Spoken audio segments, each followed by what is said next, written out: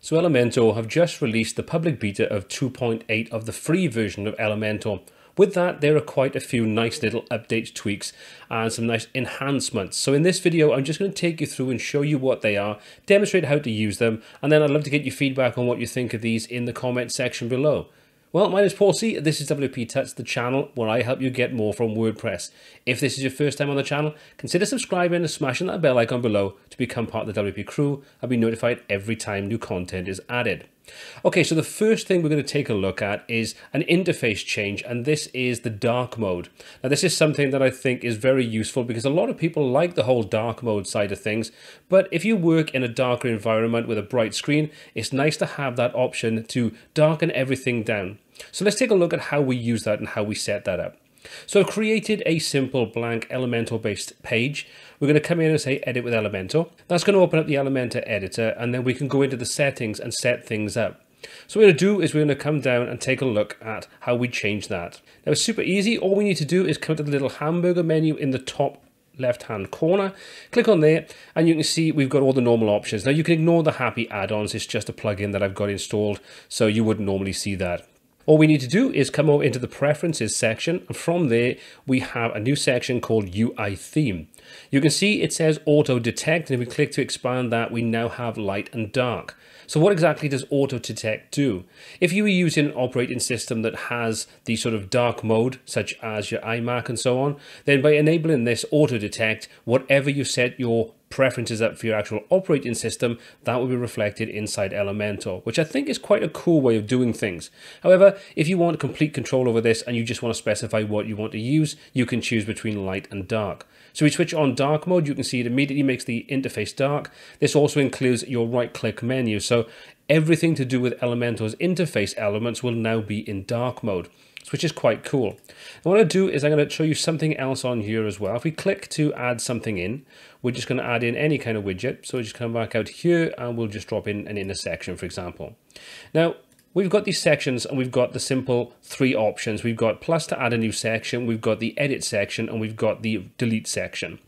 However, if we come back into the preferences, now this is something that might have been here a while, I haven't noticed it, but if it is new, it's again something that can be quite useful. Let's just make sure that's enabled. Come in and we'll just say we want preferences, and we're going to say edit handles. Now if we come back over, you see we now have a fourth option, which is the duplicate section. So we can quickly duplicate any section that we want. Any of the sections, they now have that extra option added in there. Like I say, this is something that might have been in there for quite some time, but I don't really delve into the preferences side of things very often. It's only now we've got the dark mode that I've jumped in and taken a look at it. So that's quite useful. But I do like the dark mode option. Update that, and we now have dark mode for everything inside the interface for Elementor. So pretty nice looking layout, pretty nice styling. I kind of like that. Now sticking with the whole color theme, the whole color picker has been updated inside Elementor. Now this isn't just a cosmetic change that just changes the way the color picker looks.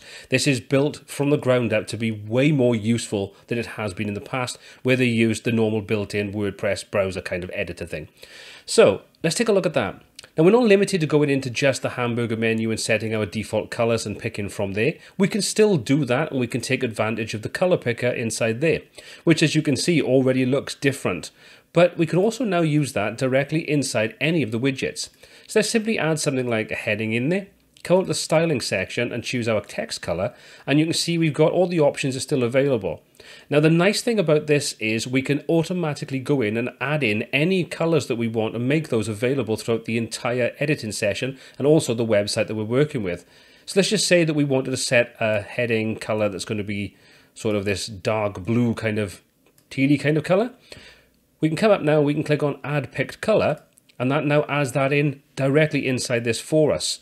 So now what we can do is we can easily add something else in. So let's come back over, choose a button, this example, drop a button inside there, select our button, come to our style, and we're going to come into our background color, and you can see that's now available to us. We can quickly click on that, change our text color, and select any predefined color, or create and save a new color if we want to. All done directly inside this, no matter where we are throughout the entire interface of Elementor. So that immediately makes the whole color choosing options and saving those things globally 10 times quicker and a lot easier. So that really is something that I think is pretty cool. Now on top of that, we've also got the way that we can deal with the colors.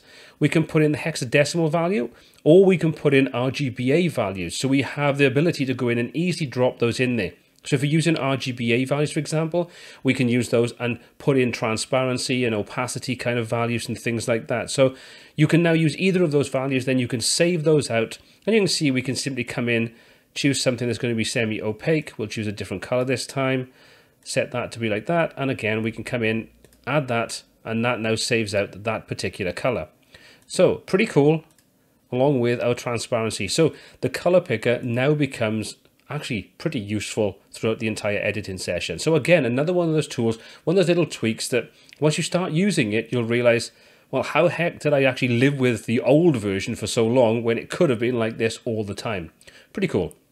Now moving on from the color side of things inside Elementor 2.8 beta, we've now got responsive mode switcher control, which really sounds quite grand, but all it really means is when you've got an element and we'll select that, you can see where we've normally got the option to choose between mobile, desktop and tablet. We can go and change settings for that. Instead of it going horizontally, it now opens up in its own little vertical window. So you can see we can switch between the tablet and the mobile view like we used to be able to do. So that's all pretty much the same. But it's more of a visual thing than anything else. But what they're sort of suggesting in the documentation on the blog post to do with this is this opens up the ability to add in more breakpoints. Now, hopefully this is something they will be adding in a recent or a new update coming soon. We'd like to see in 2.8, but I think the fact they're just hinting at it at this point in this release, I don't think we'll see it just yet.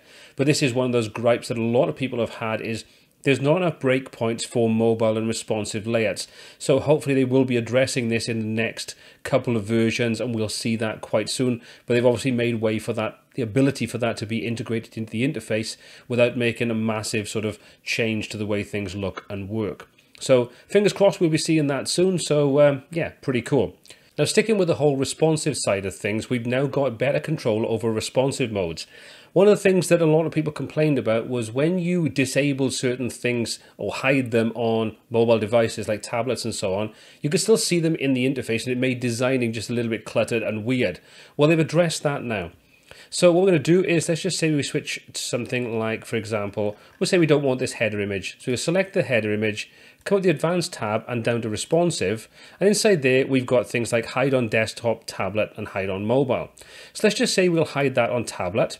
Now, nothing actually changes on there because we're currently looking at this in desktop mode. However, if we switch over in our responsive modes to tablet, you'll now see they've grayed that out so we can immediately tell what's hidden on any kind of device. Now, because you hit this on tablet, if we jump over and we say on mobile, you can see it still displays because we've not hidden it on there. If we select the hide on mobile, it now grays that out.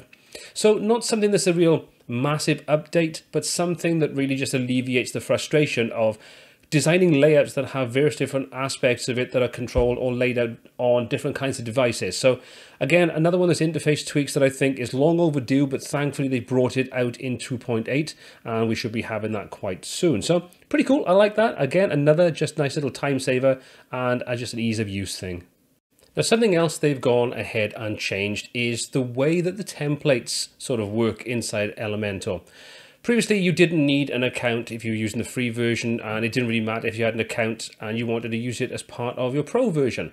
However, things are a little different now, and I'll explain the reason why in a moment.